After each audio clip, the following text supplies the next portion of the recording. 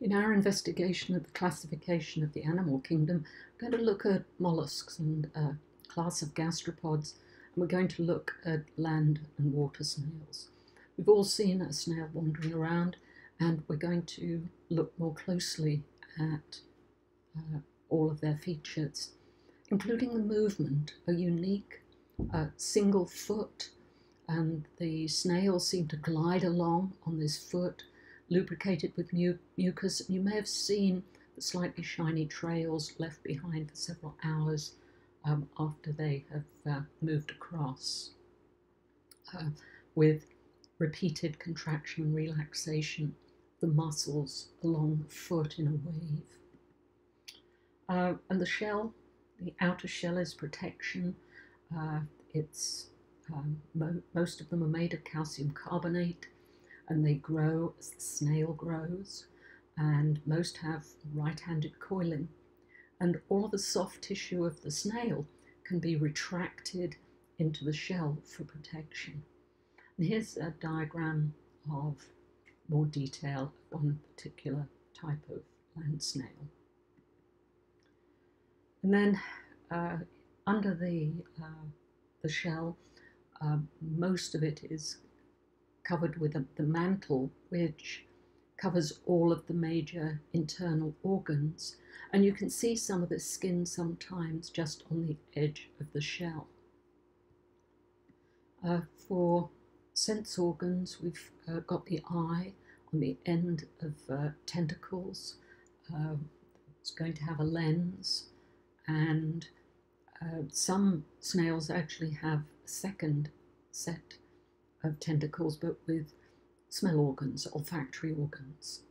For eating, there's a mouth up at the front, at the head end. Contains a radula, a rasping tongue-like structure, a row of teeth. And on the right, you've got a drawing done by Robert Hooke, who did a lot of early work with microscopes and cork cells in the 17th century. And there he's showing the snail's jaw. And for nutrition, most land snails, and indeed most of the aquatic snails, are herbivorous. Leaves, fruit, fungi. Well, the water ones, it'll be algae and other soft plant material underwater.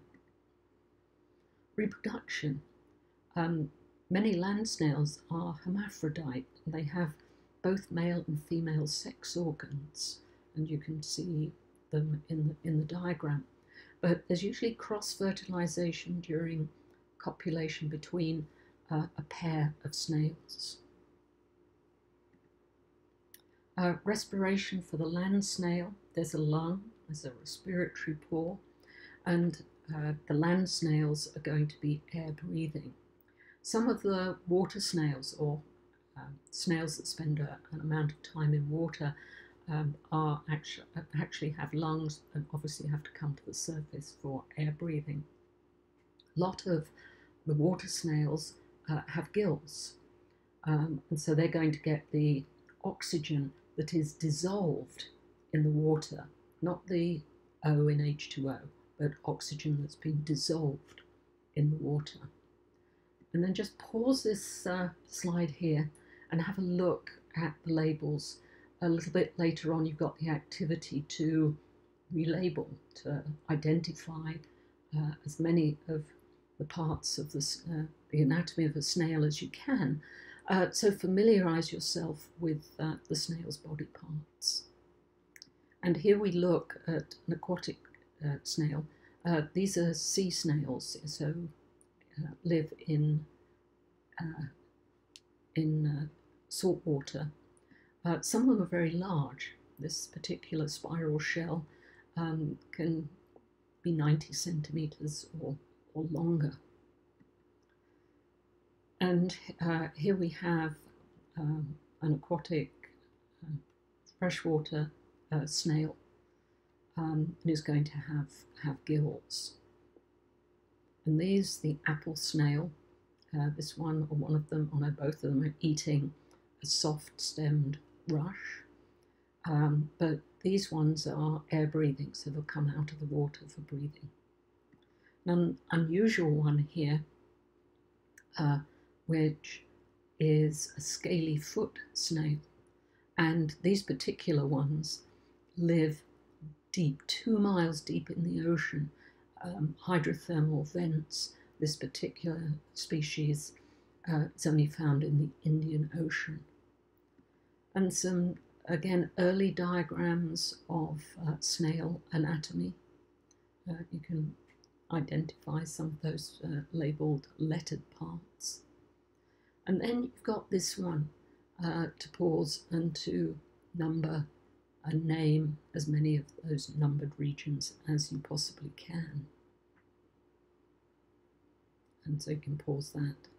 And also for educators, cross-cutting concepts with ecosystems and the carbon cycle to search out those links.